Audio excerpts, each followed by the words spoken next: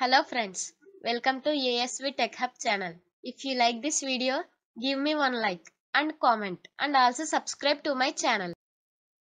Required documentation for RTO NOC.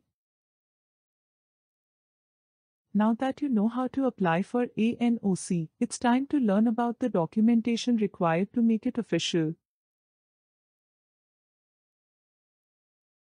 The paperwork required to apply for a NOC for a bike are listed below.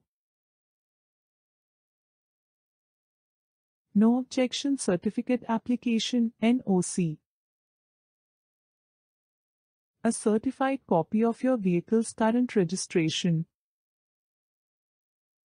Original two-wheeler insurance policy documents. Tax or excise payment bills.